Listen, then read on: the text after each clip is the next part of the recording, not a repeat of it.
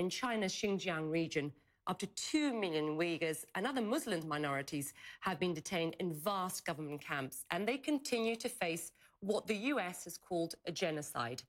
Beijing denies the allegations, dismisses them as propaganda, and says the camps are merely, quote, vocational training centres for combating religious extremism.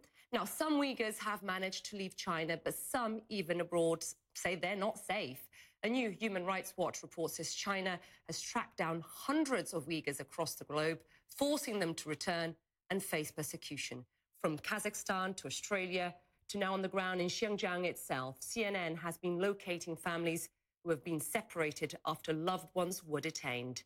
Now, a CNN investigation dives into Uyghur deportations from the Middle East, a stinging betrayal by predominantly Muslim countries. Jomana Karadsheh has more for you. This quiet Uyghur protest outside Istanbul's infamous Saudi consulate is a race against time.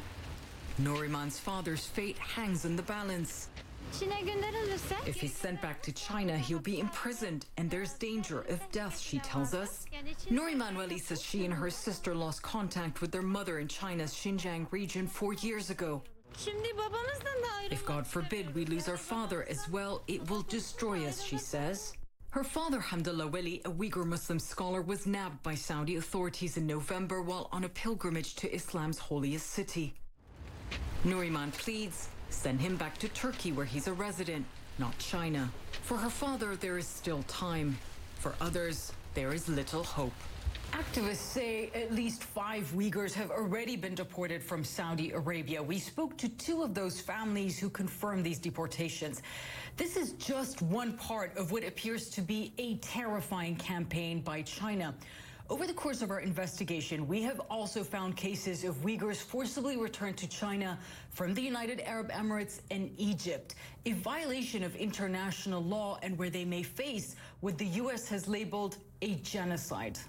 Saudi Arabia, the UAE, and Egypt did not respond to our request for comment. China's a major trade partner to these Muslim-majority countries who've not only turned a blind eye to China's treatment of Uyghurs, their autocratic governments have also voiced support for what China insists is a counter-terrorism campaign. Maryam Mohammed has been keeping a dark secret from her boys, trying to shield them from the cruel reality of the world they were born into, a nightmare that followed them thousands of kilometers from their homeland in Xinjiang. She tells them Daddy's away working. The last time she heard from her husband, Mohtar Rozi, he was being detained in Egypt on July 16, 2017. I said, you are my precious. I love you so much. And from that day, I did not get any message about him. Maryam was living her dream. She and Mohtar studied at Cairo's Al-Azhar University, got married and started a family. But when China's long arm reached Egypt, they scrambled to get out. Maryam says she flew to Turkey with the boys, and with reports of arrests at the airport, Mohtar tried to get the ferry out to Jordan, but was stopped. There was little Maryam could do to try and find her husband. She wrote letters to UN agencies and governments, but she says no one responded. Mohtar's detention was never acknowledged. Like others, he just vanished without a trace.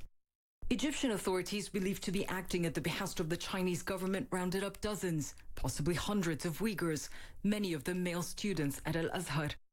More than 20 were forcibly returned to China, according to human rights groups. The Chinese crackdown on Uyghurs had expanded far beyond its borders. No 21, but it's not exact number. Maybe it will be more. Abdul Ayyub is a Uyghur activist. He says he's documented at least 28 deportations by these Middle Eastern countries. But no one really knows how many Uyghurs may be behind bars in the region or how many have already been deported back to China. Too often, family members fear that going public would only make things worse for their disappeared loved ones. Here's my children's dad. Amanissa Abdullah is tormented by devastating guilt. Did she push too much? Did she not do enough to try and save her husband? She fears family in China will pay the price for her speaking out now, but she says silence is no longer an option. In 2 years, it's kind of a guilty feeling. It's always inside of me, and I'm not able to sleep, not able to, even like, if I feel happy, I have no right to feeling happy. I have no right to smile. I'm living like this.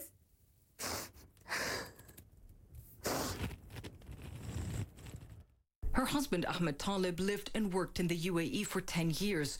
In February 2018, he was detained while picking up paperwork from a Dubai police station. It was 2 weeks from hell for a 9-month pregnant Amanissa and her son, chasing Ahmed as he was moved between police stations and jails. I have fear if I don't hurry up, my husband will be deported. I'm really worried about him at that time. I felt extremely helpless, and there is no one can help me at that time. So this is the document you got from court? Yes. She says no one would even tell her what Ahmed was accused of, only that he was wanted by China. This document Amanissa obtained from Dubai's public prosecution confirms a Chinese extradition request. It also states the prosecution decided to close the case because Chinese authorities failed to provide the required documents. But Ahmed was transferred to Abu Dhabi, and a few days later, Amanissa was told he was sent back to China. If my husband have any crime, he committed any crime, why they don't tell me? Why China don't tell me? One of the most difficult questions in my life is, where is my dad? 8-year-old Musa is left with photos and patchy childhood memories. This was in Dubai? Yes. We're making a castle, but I cannot make a castle without my daddy. Musa says he's lucky.